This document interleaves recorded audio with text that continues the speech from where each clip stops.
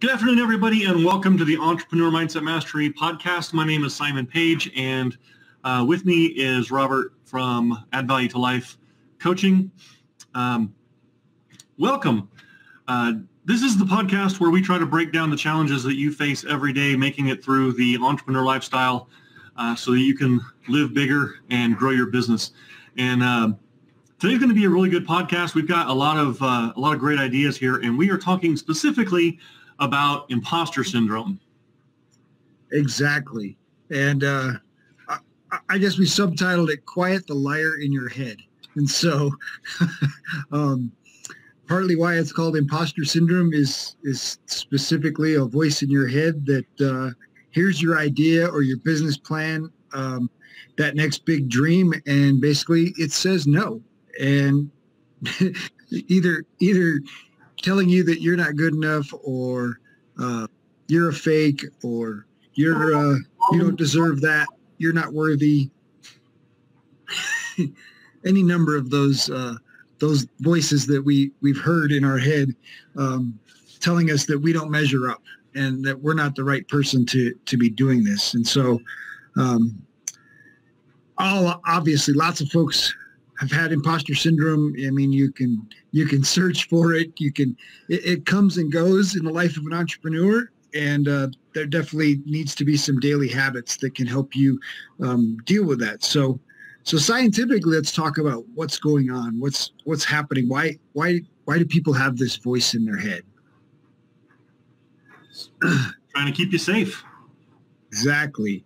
I like to use lizard brain. I like lizard brain or even caveman brain, right? So if we talk about our lizard brain or our caveman brain, that it's really about self-preservation, and that part of our brain that says, if I go in that dark, scary hole, something's going to eat me. Obviously, very few of us encounter dark, scary holes where there's somebody going to eat us, and yet we still react to these new challenges in our life, basically in the same way that our caveman brain designed us to act. And it's really about... It's so inherent in our biology that it's not something that we consciously think of.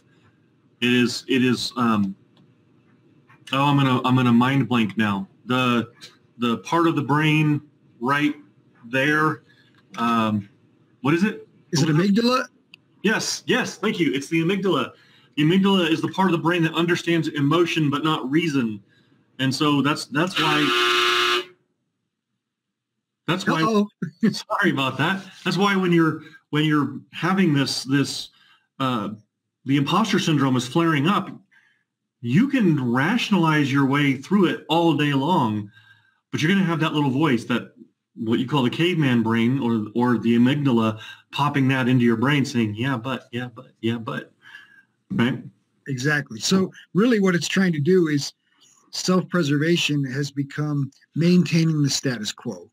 And so even though our life is not physically at risk, or there's some mental protection things, but really it's trying to keep us in the zone of normal. Some people might call that the comfort zone.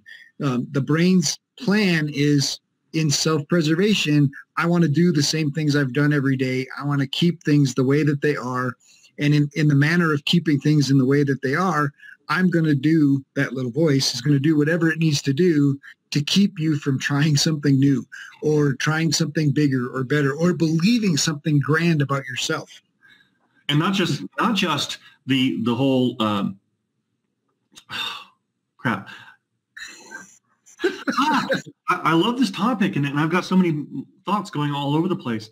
And it's not just about the status quo, like whatever society thinks is like, the way things are. It's also about what you subconsciously and consciously believe about yourself. It's your belief structure that is really going to determine how you respond and when it comes up for you. Absolutely. It has to do with the comfort in your daily activities, your daily habits. In fact, that's why addictions become so strong, is because they become a part of that comfort system. And it's actually that same self-preservation that can hold a person in addiction, because their brain is saying, this is necessary for my survival. And that's the same problem that they have, right? They try to rationalize their their addiction away. Oh, I want to quit. Oh, I want to quit. Oh, I don't want to do that anymore. And all that rationale deals with the brain at a different level and doesn't deal with the comfort zone status quo level that's really trying to keep you alive, right? And trying to satisfy that survival need. And that's the only reason why imposter syndrome keeps coming back, no matter how good you get, no matter how much money you make, no matter how big your business is, that imposter voice is still going to jump in there and try to stop your growth. It happens to so many. Some of the biggest celebrities and businessmen suffer from imposter syndrome. Howard, his name came up when I was researching part of this episode, but I can't remember. That he's a former CEO of Starbucks. You may have heard of it. Has imposter syndrome, right? Many athletes, many. I mean, one of my favorite recent podcasts this last year was Tim Ferriss interviewing Hugh Jackman and Hugh wrestling with imposter syndrome. And he shares the story of the Making a Greatest Showman and how he just felt completely inadequate throughout that whole process. And of course, if you've seen the film, it's incredible. And his performance is incredible. And there's just so many great stories of living out your dream that movie in itself is an answer to. And so it's mind-boggling to think of all the people that wrestle with imposter syndromes at different levels in their career. And the reason to have a coach or to have outside voices that can help you recognize these things and push through them, right? Of course, is the purpose of helping entrepreneurs through this podcast and helping them change their beliefs about themselves and helping them change what their comfort zone looks like, right? And what their comfort zone feels like for them so that it becomes a very different prospect, leaning into that or leaning against that voice that's trying to discourage you from making changes. One of my favorite anecdotes about imposter syndrome was how Maya Angelou, internationally acclaimed poet, humanitarian, gave an interview shortly before she died, right after the publication of her final book. I believe it was number 14. and in this interview, she said, "Oh, I always feel like every time a new book comes out, I always feel like this is the one where they're going to figure out I'm a fraud." That language sounds very similar to other famous authors and even actors, right? That voice that, they're going to figure out that I'm a fraud. They're going to figure out that this isn't real. And that's so, for others on the outside looking at it going, well, obviously that's not true. That's mind-boggling, right? Like, you're one of the greatest in the world at what you're doing. That was you on the screen, right? Exactly. Yeah. So, how could you be a fraud? Yeah. Tom Hanks has imposter syndrome. Yeah.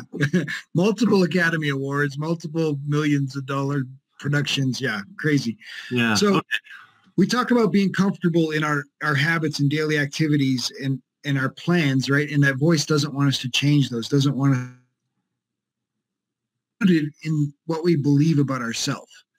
And so really a big part of imposter syndrome is helping us change our beliefs about ourselves in order to change the habits and daily activities that we're doing every day and how those impact what we think about ourselves. And so most of our beliefs about who we are and how the world works were planted in us. We didn't come up with those by ourselves. People in authority in our early lives, of course, our parents, our teachers, our church leaders gave us our worldview, gave us our beliefs, not just about ourselves, but our relationship with the world around us. And of course, we could jump and throw in a bunch of things beliefs people have about money that are very limiting beliefs that imposter syndrome plays right into, right? Like, if I said money doesn't, and Simon answers grow on trees. I'm sorry, I broke up. I heard you go silent, and I thought you were having broadcast trouble again. Uh-oh. I want to a quote because what you just said totally reminded me of this, and I don't remember the entire quote, but it's from a book we often reference called As a Man Thinketh. And as a man's mind may be likened to a garden which may be intelligently cultivated or allowed to run wild. But whether cultivated or neglected, it must and will bring forth. And if no useful seeds are put into it, then an abundance of useless weeds will fall therein and continue to produce their kind.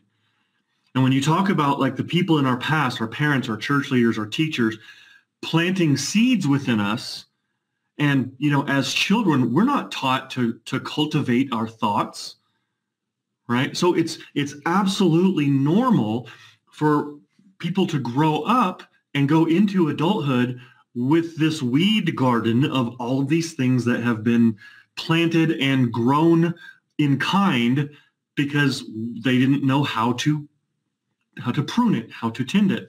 And that's part of what personal development is. It's about going through and pulling the weeds out of your mind. And pulling the weeds is what we're talking about here with imposter syndrome. How do you change self-talk? How do you, we'll get into that later. But yeah, there's a perfect analogy. I should have put that in the notes. Yeah, it's great. And thank you for sharing because it really does explain where do these thoughts come from, right? Where do these beliefs come from? And there's a couple things that we're never taught when we're growing up. And one is how to form beliefs. And the second is to think. We are rarely challenged to think into new things and think differently than just ruminating on the things that have happened or regurgitating things that were, in school, we're taught all these things that we simply just must memorize and regurgitate. Yeah, how many of you took critical thinking 101 in high school? Exactly. Yeah. So the challenge is how do we root out the weeds, right, from the value? And of course, a lot of those weeds were planted unintentionally many times, right? Like our parents telling us, well, we don't have money, right? We don't have enough for that, or we can't afford that. We can't do that. And of course, it goes back to things like money doesn't grow on trees. Other statements and beliefs that have been just passed down and repeated, over and over again in our lives. And it belief about money, it affects our belief, our worthiness it affects how we feel about wealth, right? Because some of us are taught that the rich people only steal, right? You have to steal to get rich, or you have to be a swindler, or you have to be lucky. Only bad people get rich. Yeah. Yeah. And those mistaken things become rooted in who we are, whether we believe that's true or not, or whether we never challenge that belief. We never challenge that seed that's taken root. And so really a lot of this in imposter syndrome and even in mindset coaching is really about recognizing those seeds, recognizing the weed that's grown, and then being able to say, ooh, that doesn't serve me. How do I root it out? Yeah, you said two things. You said we're not taught two things in life. And I think those are really core and critical to understanding and conquering imposter syndrome. I'd like to actually visit those for a minute. Yeah, absolutely. One was how to form a belief, and the other one was how to think our way into new thoughts. Let's talk about those. If someone were listening, I'd love them to come away from this podcast with, okay, I know what to do now to form a new belief. So how do you form a new belief? Well, I think first is to recognize what is a belief, right? Like, I mean, I guess we're taught, I believe in the country. I believe in, the power of, I don't know, just different things that all of us believe in, right? You can believe in God. You can believe in a higher power. But really our beliefs really, especially, God bless you, our beliefs about ourselves, right, determine how we act and how we see ourselves in the world. And so those beliefs really are recycled self-talk. They're the voice in our head that we've allowed to repeat over and over again and tells us who we are, right? And so if you're driving to work and you say, oh, I'm miserable, oh, I'm frustrated. Oh, I'm tired. You hear more and more people, if you ask them how they are today, and this whole country's tired, right? Everybody's saying how tired they are and or how miserable they are or how unhappy they are. Well, those become beliefs because they become recycled self-talk. And so they affect your reality. They become true in your life when you start to live them out. And as you and I are both advocates of James Allen, as a man thinketh, these thoughts are creative, and these thoughts aren't just effects, they're causes. And so as soon as you start to repeat these thoughts over and over again, they become causative in your life. We're human beings. We're human, we're not human effects, right? We're not the results of our conditions and circumstances. And so many people live their lives as if they're a result, as if they're an effect. Right. And basically the world around them, everything around them is happening to them, and they feel out of control. And of course, their beliefs play into that, right? I'm a victim. Oh, this happened and that happened and this happened, and all these things are impacting who they are at a core level. And they aren't trained, aren't prepared to face the world and say, I'm in control. I'm in control of my thoughts, and I'm in control of my circumstances. And even when bad things happen to me, I can control the outcome. And so rather than seeing bad things happening to them as, I'm a recipient of the bad karma in the world, you can actually say, wait a minute, I'm in control. There is no karma except for the karma that I create through my actions. And we face the world in a different way. And so how do we change those beliefs? How do we root those out? So I think the first part is awareness, right? So first step is I have to be aware of what belief is causing me to behave or think this way. And of course, I think a negative thought life is a very powerful symptom of some poorly laid beliefs, right? So if you have a negative reaction when you're driving, or you have a negative thought about other people, road rage is absolutely a symptom of a poor belief system, right? But it could be rage against your family. I think any kind of negative emotions, if it brings up a negative emotion, and that can be anger, or that could be depression, or frustration, or any of those can be symptoms that are saying something in your belief system needs to be checked, right? But of course, you have to have that self-awareness to be able to say, "Oh, wait, that was a sign. Let me follow that up, right? How do I think into that, and how do I figure out what the root of that is?" Right. So we're talking about monitoring our self-talk, right? And then using critical thinking to analyze what we're saying, and then turning that on its head. Exactly. Yeah. So then once I'm aware, right? I've raised my awareness to listen to my self-talk, to be aware of the things I'm saying to myself. And then when I'm saying negative things to myself, where are those rooted in? What did that come from, right? For some people, it could be a simple statement from a teacher that said, "You're not good enough," right? Or "You can't do that." And sometimes it's our teacher not trying to discourage us, but trying to protect us. Like a parent their son wants to be an NFL football star. Yeah. And a parent says, "Oh, don't shoot so high," right? Maybe not NFL, right? The three most debilitating words in parenting. That's not realistic. I like that. Yeah, exactly. Realistic. What real world are you in, right? Like, yeah, tell that to, Tim Tebow. Tell that to Michael Jordan's parents. Did they tell Michael Jordan, "No, you'll never make it to the NBA"? See, that's the challenge. And in that self-preservation or protection mode of a parent, and it's understandable, it's recognizable where parents share some of these, right? Most of their beliefs about money they got from their parents or from their personal experience with money.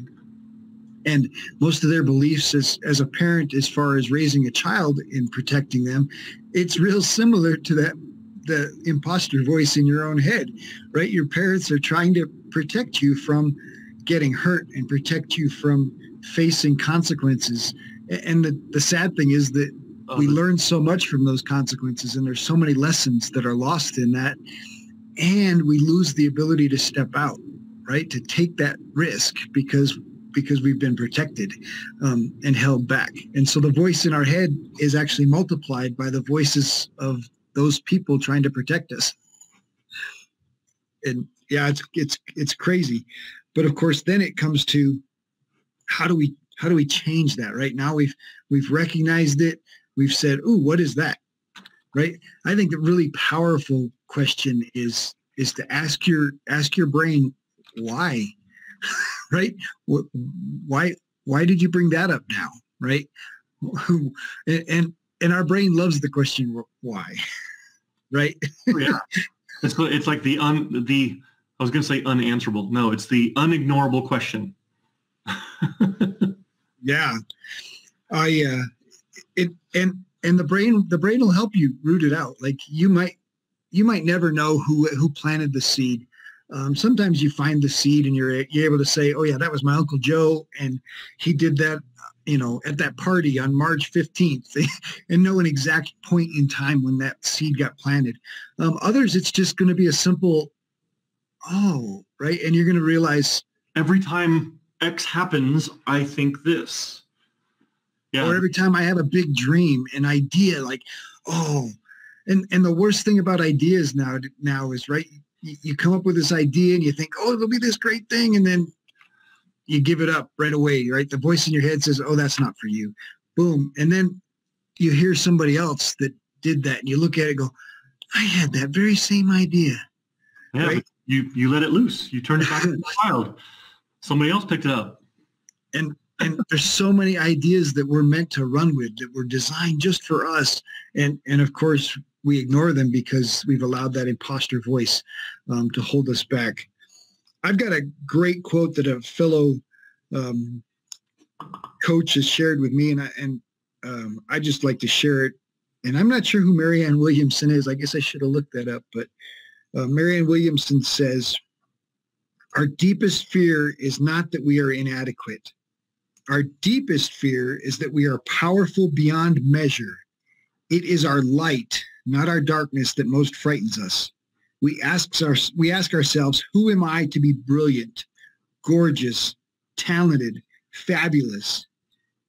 Actually, who are you not to be? You are a child of God. Your playing small does not serve the world. There is nothing enlightened about shrinking so that other people won't feel insecure around you. We are all meant to shine, as children do. We were born to make manifest the glory of God that is within us. It's not just in some of us, it's in everyone. And as we let our light shine, we unconsciously give other people permission to do the same. As we are liberated from our own fear, our presence automatically liberates others." That's really powerful. She was actually a candidate for presidency in 2020 for a while. Wow. She didn't stay in the race very long, but I looked it up while you were reading that. She's also a very prolific author. She's got like 13 books, and this is very in line with like the type of books that she writes. Nice. That's really powerful. I love your playing small does not serve anyone, or you're not serve the world. That is, oof. There's others that have said similar quotes. The idea that we hold ourselves back so that others can be better, or that holding ourselves back is in some way in line with what we were created for, right? Yeah. That the idea that God would want you to hold back it is mind-boggling, right? We were created for greatness, and we all should be aspiring to greatness, and not hold ourselves back. And so, yeah, it's fantastic. And the idea, she uses light, and the idea of lighting the darkness, instead of holding yourself in the darkness. And then your light, of course, when you bring light into any room, it spreads to everybody. And so that's always super powerful to see. We want to be a positive force, and help others be positive forces. And of course, it starts with each of us, right? Like, you can be a positive light in your own life. You have to be a positive light in your own way, or for yourself. I mean, you can try to do it for others, but I don't think that you really become effective until you're able to do it for yourself. And that's actually the fourth step. We talked about recognizing how to form a belief. We talked about recognizing what a belief is, monitoring your self-talk, thinking critically about the things that you tell yourself. The fourth step to that is changing the dialogue, right? That's where you have to take that thought that you're continually having and turn it into an empowering statement. Like, if you're constantly thinking, I'm constantly miserable, then turn that into an empowering thought that I face challenges with courage. Nice. Right? So whatever it is that you're thinking continuously, create something that counters it, that is positive, and then every time you catch yourself thinking that negative thought, you force the positive statement out instead. This is how you break a negative belief. And it can be as simple as adding the word yet, because yet gives your brain hope, right? Especially when you're thinking about money, right? I don't have enough money. Difference of adding the word yet to that, I don't have enough money yet. Yeah. Changes how your brain reacts to it. And so it can be as simple as just adding yet to because you're in process, and your brain recognizes, and in fact, it likes you being in process. So let's give a couple examples of turning some of these around. Let's talk about an identity statement, like I'm not good enough. What's a good way to turn around an identity statement? I'm not good enough yet. I'll take it. Yeah. No. I'm not good enough. How would we turn that around? I am capable and I am growing. Nice. So then the next one's insecurity, right? A lot of us have insecurities, and we don't feel ready. I'm not ready yet. Oh, it already says yet. Oh, I'm not ready. Yeah. Well, I'm not ready yet can still be a limiting belief. Sure. Right? Because it's I don't want to take action because I'm not ready yet. And while we're talking about adding yet, I encourage you to find a fully positive now statement rather than it's good to future cast. It's good to say, someday I will be ready. Someday I will be everything. But it's better to change, to break a limiting belief, and to grow your current state of awareness and how you're playing in the world. It's best to make empowering statements that are in the present tense. So I'm not ready. I am capable, because it means that you have the ability to handle what comes your way, right? So I'm capable, and I can course correct. I can take the next step. Right? I only have to know one step ahead. Right? I don't have to know everything. Well, and the crazy thing, we make all these plans, and the truth is, once we take action, the plans change, right? They shift, they're different. And so I shouldn't be making a plan 10 steps out anyway. I need to know step 1 and step 2, because that's what's going to show me what step 3 and 4 are going to be. Create the vision, create the first 3 steps. I'm an action taker. That's another great. Oh, I love that. Action taker. Yeah. I'm an action taker. I'm stealing that. There you go. So that the next insecurity or area where imposter jumps up is, who would listen to me?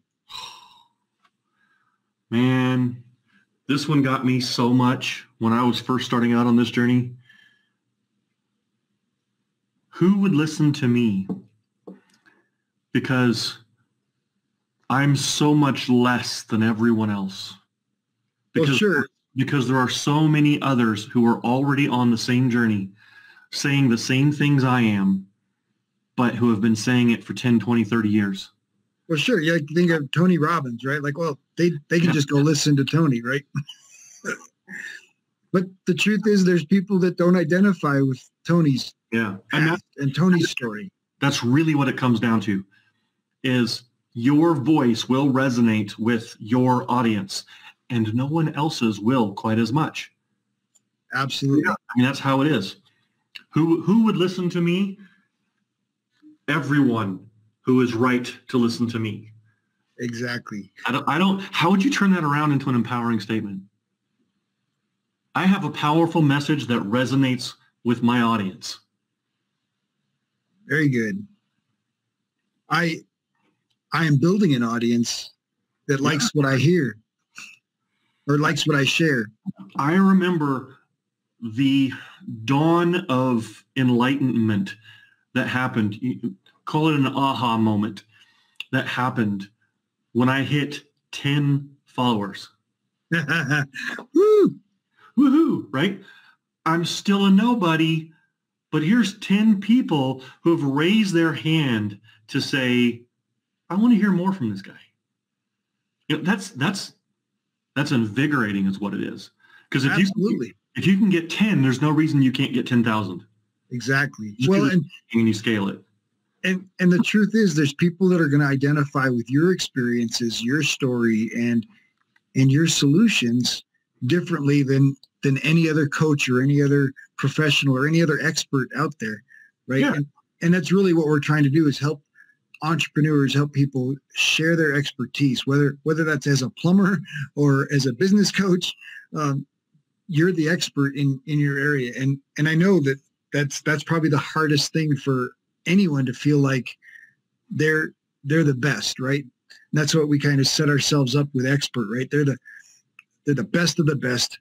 But the truth is, you only have to be better than the majority. you only have to be better than a few others to differentiate yourself. And even differentiating doesn't have to do necessarily with a skill or ability. It has to do with maybe they just like your voice better. Maybe they just like how you talk to them better. And so there's lots of different differentiations between. There could be one tiny thing about your past that makes you more relatable than Tony Robbins.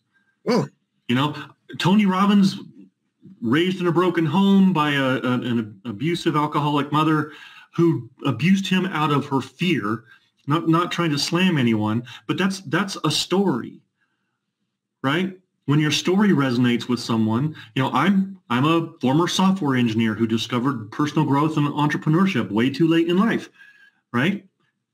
That's going to resonate with a certain type of people. You know, I tell a lot of geeky jokes. You know, people will resonate with you because your story is more like them than Mr. Billionaire did it for 30 years because you relate.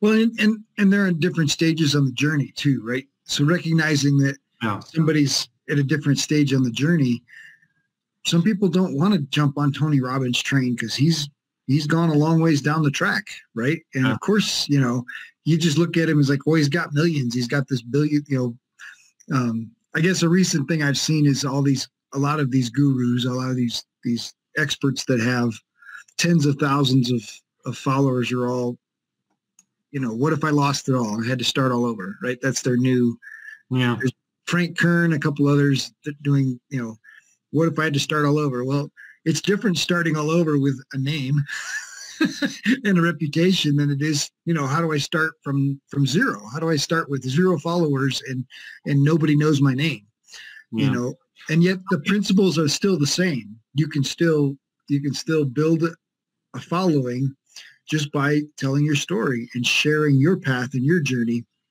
And the people that identify with your path and your journey are the ones that are going to come along with you. And that's kind of the cool thing. It's important to realize, too, that you don't need 1 million followers. If you have 1,000 followers who identify with you and your message resonates with them, you have a 6-figure business right there. Oh, bigger, I bet. If it's 1,000, yeah.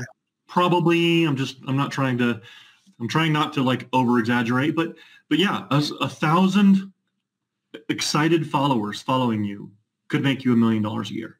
I think if you have 100 true fans, you're in a pretty cool place and doing a lot of good stuff. And of course, if you get 100 good fans, you can find 1,000, because once you've got 100, you can use bigger resources to get to 1,000.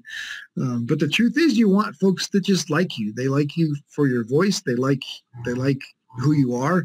And they identify, like you said, that identify with your story and your experience and even your teaching style, right? What you're putting out there resonates, right? Yep. Your vibration. And so that's a really good one to, who would listen to me? The folks that need to hear your story. Yeah. Right. And so I have a story to tell. Oh, that's a good one. I have experience to share. I have value to add. Nice. And then of course there's always the inadequate voice, right? The one that says, I don't have the skills. It kind of goes back to the first one. I'm not good enough. Yeah. But I think when you're specific about skills, there's a solution, right? If you don't have the skill for the thing you want to be the expert in, you can acquire it, right? Probably out there in Google land. You can acquire it for free, or you can pay to get it, right? You can go to school. You can read books. I think, Simon, early on in our relationship, you shared with me what it takes to be an expert in something, right? Like reading 2 books, it puts you ahead of the majority of people in a 5. 5. If you read 5 books on any given topic, you are ahead in knowledge of 95% of the people in that topic. Isn't that crazy? Like, so you could read 5 books and start an online business. You really can, as long as you're reading the right 5. Yeah, absolutely. There is a double-edged sword in this one, though, because there's a subset of imposter syndrome called the expert imposter that says, I don't know enough, so I have to learn more. Whoa. But I don't know enough, so I have to learn more. And you get stuck in this learning loop. And action is somewhere down the road because you've convinced yourself that you have to learn more before you can actually be the person that you are. Yeah, I think shiny object syndrome would fall under there too, right? Like, oh yeah, I gotta pay for the next program or the next Facebook ad promise, the next marketing.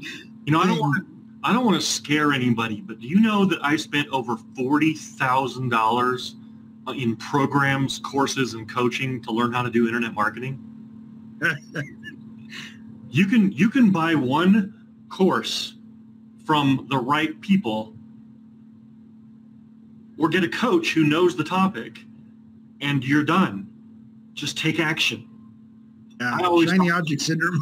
There's this program taught me all of this, but there's this one thing missing. Let's go find someone who has that thing. Rather than to take action, take step 1 and then look at step 2. It's so amazing. I learned how to do internet marketing because I had to, right? Because it was necessary. Not because I could buy this class, but because I actually started putting stuff out there and figured out what works and then changed it or modified it. And learn by doing. Yeah, absolutely. Especially when it comes to Facebook advertising. If you're not making $10,000 a month revenue, you shouldn't be paying for ads yet. You need organic traffic. Yeah. Sorry, it's off topic, but I'm tired of people buying marketing that they aren't ready for yet. Well, there are channels that you can use to do pay-per-click advertising that aren't Facebook. So to make that distinction, Facebook is, if you're not making $10,000 a month, don't worry with Facebook yet. Because the people who are doing Facebook are spending $10,000 a month on Facebook, the ones who are killing it there. Well, you can kill it for less, but you got to have an audience, and you need to build an audience organically first. Because if you can't build it organically, your paid traffic isn't going to help you. So, very so true. we want to help, get out of that inadequate feeling, right? So take the next lesson, but obviously taking action. The other one even you and I faced recently, right? Someone else will do it because they're better than me. Yeah. Or someone else is already doing it better than me. Yeah. Yeah, but again, different journey, different story. I think about chefs, right? Like, oh, I'm not as good as, Chef Ramsay, so I guess I shouldn't try. And yet you look at the number of restaurants out there that have 5-star or Michelin star chefs around the world. I mean, the idea that I can't be, Gordon Ramsay, so I guess I shouldn't try. Right? I mean, how many restaurants are there in a city? How many restaurants are there in a, that still serve an audience and still make, millions probably. The fact. So, you made me curious. I know. Gordon Ramsay currently has 7 Michelin stars across all of his restaurants. That's pretty impressive. Yes, it is. But there are currently 2,817 Michelin star restaurants. Wow. So Gordon Ramsay has 2 restaurants that are 3 and 4 star, or wow. 1 that's 5 and 2, or whatever, however that adds up. I don't know. But yeah, there's a lot out there. And there's I'm going to throw the bunny trail out there just because I think it's fascinating that a tire company rates restaurants. And this originated in Europe with Michelin trying to get people to drive other places and use their tires more. And so it was a marketing campaign. They rated restaurants, and now Michelin, the tire company, is responsible for telling us where the best restaurants in the world are. And that's fascinating to me that marketing idea to get people to use their tires is now a subdivision of a tire company. It's still a tire company. The Michelin stars are still represented by the Michelin tire company. And yet, obviously, they have a big business now in evaluating restaurants at a whole other level. Because to get a Michelin star is like the Academy Award for restaurants. And so. Oh, yeah. So, there's also, it's developed its own a mythology and what's the words that I'm looking for? The rituals inside that it's like if a head chef of a Michelin star restaurant passes away, they automatically lose 1 star out of deference to the chef. Wow. Isn't that crazy? Yeah, a lot of neat stuff like that. But I have a friend who's one of my coaches that his goal is to visit every Michelin restaurant. 1,817 to do. There you go. But it's every one of them is just an experience. It's no longer like it's not going out to eat. It's an experience far beyond just eating. So absolutely crazy that it came from marketing. So go ahead. I was about to change topics. Go ahead. I was just going to say the other way we say, we talked about others are already doing it, but so much better. Better isn't necessarily right. Recognizing that each one of our journeys are different and that, I don't have to be a Michelin star chef to be a really good chef in a local restaurant that serves people. Right. And I can think about my business in a similar way. Yeah. Right. Even a chef, if he has 1,000 true fans that love everything that he cooks, he's going to have a really good restaurant and build a really good business around it. And so think about that first 100 fans, the first 10 fans, right? Like you said, Simon, once you get 10, if you can get 10, you can get 100. If you can get 100, you can get 1,000. And at 1,000, you have enough to generate a very good business if you serve them well and provide them with value, which of course means you've got to continually improve yourself and match their journey, right? We can't be stagnant in our own journey and be encouraging people along the way because obviously they're going to pass us up. Leaders don't stagnate. Yeah. And if your business hopes to, or if your business aspires to leadership, then there has to be that growth path along along the way. That actually brings into the next one. I actually have felt this one before, where if I ask for help, then I'm a phony, right? I have to do it all myself or I'm not authentic, right? It can be challenging for a coach, right? So I came from a variety of roles where I was a leader, right? I'm a missionary, right? So I'm the go-to guy for the answers, or I'm a pastor, and my role is leadership and got to have all the answers. And so it's hard in those roles to say, oh, wait, I don't know that. Let me find out, right? Yeah, I don't know the answer to that, but I can get it for you. Give me a day and I will come back and tell you the answer to that. Again, these things aren't logical in any way. I mean, it doesn't make sense to actually say I'm a phony if I don't have the answer.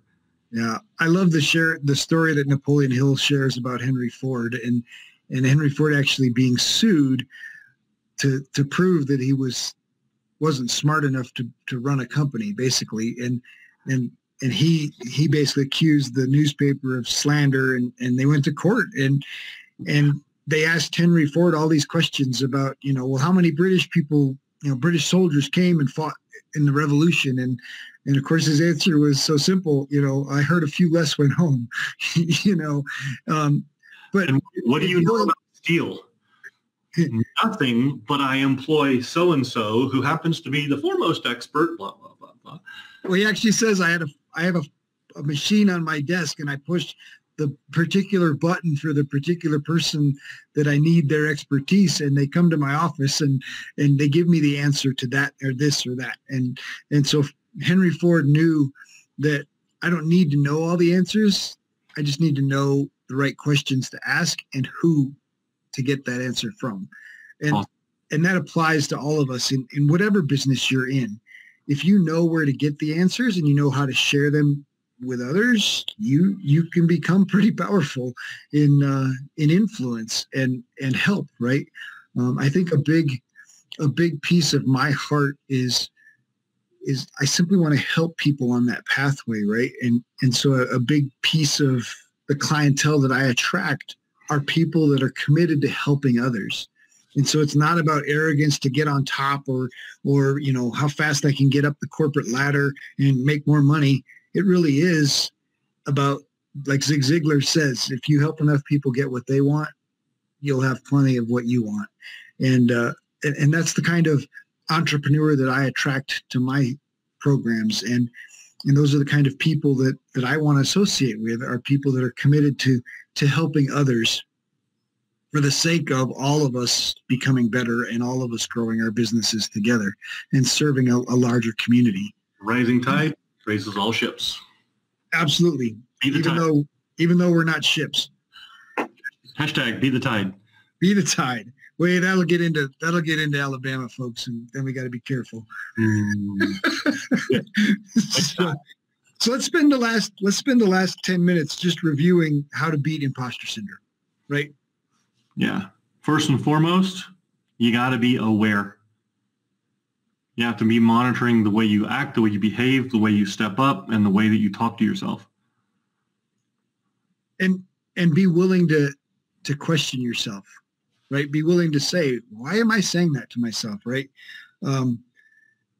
So I want to encourage people to be gentle on themselves, right? This isn't a project of, oh, I did it again. This isn't a get frustrated and get mad at yourself.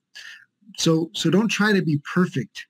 Try to accept yourself for who you are and where you are on the journey, and recognizing that this is a journey, this is a process, and it's worth the result, right? The end result is worth it. I'm a work in progress, I guess, is a really powerful statement to be able to say to yourself. I'm a work in progress and I'm moving towards the goal. And if you feel yourself talking badly to yourself, here's a litmus test. If you heard your best friend's spouse talking to them the way that you're talking to yourself right now, would you feel uncomfortable? Ooh, nice. If the answer is no, dig.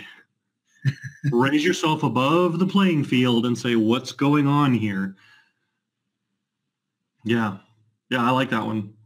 Yeah, that's powerful. And I think another powerful tool is just change your body language, right? If you're getting into negative thoughts and more and more of these negative statements are coming through, stand up, do some jumping jacks, smile. Power pose. Exactly. I've got this. Superman. Yeah. Your body language can be very powerful.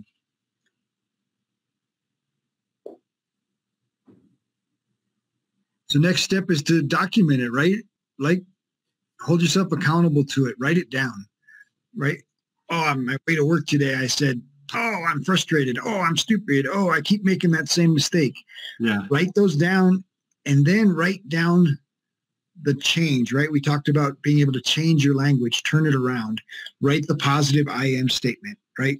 So I'm on the journey, right? I'm in process is a quick one to start with. And document the successes, right? Oh, I was able to do that. Oh, I'm getting better every day. Every day in every way, I'm getting better and better. It's a great affirmation. Absolutely. One thing to be careful of, though, when you're caught in one of those negative spirals where you're talking poorly to yourself, that's not the time to try to build the affirmation. That's the time to journal the feeling, talk about how you're feeling and why, and document the what comes up for you. Close your eyes and listen to your inner voice and write down what you're feeling and ask, where does that come from? Why do I feel this way? Then when you're outside of the stimulus and you're no longer in that negative spiral, that's the time to go back and say, okay, when I feel this way, this is what I'm going to say. And you create an affirmation that addresses the why. Yeah, the trigger can be really important, right? Being able to sometimes we don't recognize the trigger until we've written it down a couple times. And then we're like, oh, now I see the trigger, right? I mean, all of us know the trigger to cuss and, we smash our finger, right? If I smash my finger, cuss words tend to come out, right?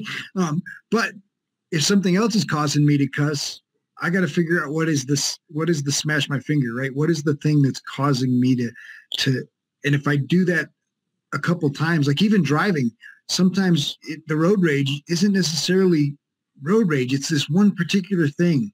Man, they just don't use their turn signal, right? And then you realize, oh, it's just their turn signal. Why am I getting so upset about just something like that, right? So recognizing the trigger, documenting the trigger, and then allowing yourself separation. Next time this trigger happens, this is how I want to react. This is how I want to change it. And give yourself grace.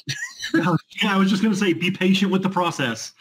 Yeah, give yourself grace because chances are you're gonna mess up once or twice in there. It is perfectly okay 2.5 hours later to go, you know what I should have done? I figured out what I was supposed to do in that minute, and I missed it. I'll get it next time. Yeah, that's the one you want to write down for sure. If you get a chance to say, oh, I love it when as a counselor, as a pastor, I constantly, met with couples, met with folks, and it'd be driving home. I realized, oh, I should have told them this. Were you ruminating? Well, not necessarily ruminating. It was that realization like, oh, that would have been a perfect thing to share. Okay. And you can either let it go or you can say, oh, I'm going to grow from this. And I write it down and next time I have that chance, I can share it. And it makes me a better counselor. And of course, makes me more human because they recognize, that we're all on this journey together, right? It's not like any of us has made it. There is no made it. There's no landing zone that just says, woohoo, you made it. Here you are. You've arrived and you're done. Because once you go stagnant, you're sliding, you're dying, right? Or decomposing. So, and then of course, our favorite, fake it till you make it. Yeah. Right? Believe in yourself to the level to say, I've got this, I can do it, right? Even if you don't believe you can. Yeah. Practicing confidence builds confidence. It's a skill like anything else. If you just say, no, I'm not confident, I don't want to try that, you'll never become confident. It doesn't somehow mystically get bestowed upon you one night in your sleep. Or it doesn't take, some sort of, accident for you to suddenly discover your confidence. Confidence is a skill. And you can literally put yourself into situations that are easily recoverable from if you slip. I remember when I was first, when I got out of high school, I could barely look strangers in the face. I know that sounds odd now, but just having a conversation, especially with a girl, especially if I was attracted to her, right? No way. Couldn't do it. But I challenged myself when I started saying, no, I don't want to do this. I don't want to go through my life feeling this way anymore. Go to a restaurant you don't normally go to with the intent. Doesn't matter if you buy any food. Go there with the intent of looking the person taking your order in the eye and saying hi to them. Wow. And then after a while, after you do that 2 or 3 times, say hi and compliment them. Right? And they're tiny little things. And since you're going to a restaurant you don't normally go to, if you mess up and feel completely ashamed and embarrassed and you couldn't face that again, no way, no how, you never go back to that restaurant. Nice. Yeah, confidence definitely generates confidence, right? It does. And I think it is a skill that you can practice and you can improve. And I think just like the other things we talked about, action, motion, right? Action and motion create momentum.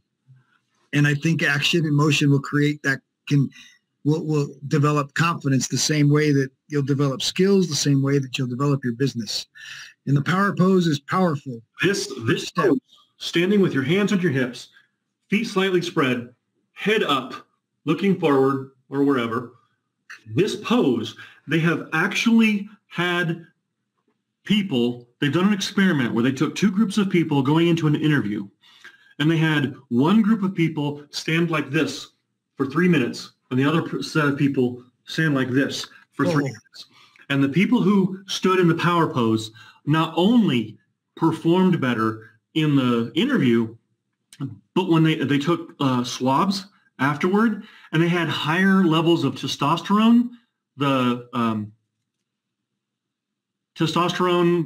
what does it do? Well, they had higher levels of testosterone, which is the confidence hormone, and they had reduced levels of cortisol, which is the stress hormone.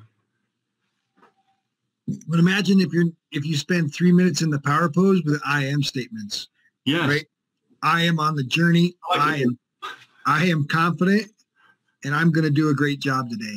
I'm going to add value to people. I'm going to love people today.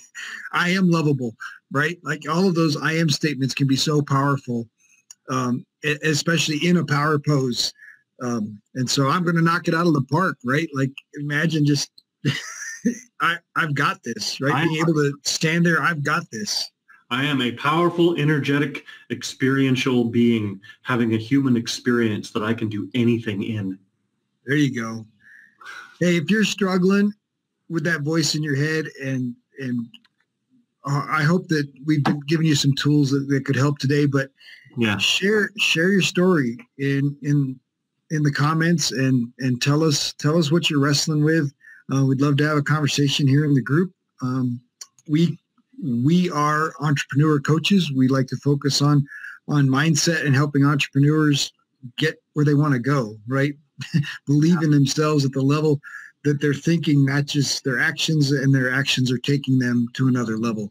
And so we want to help you in your journey. And so share your journey with us, and let's continue the conversation in the comments, and look forward to seeing you next week.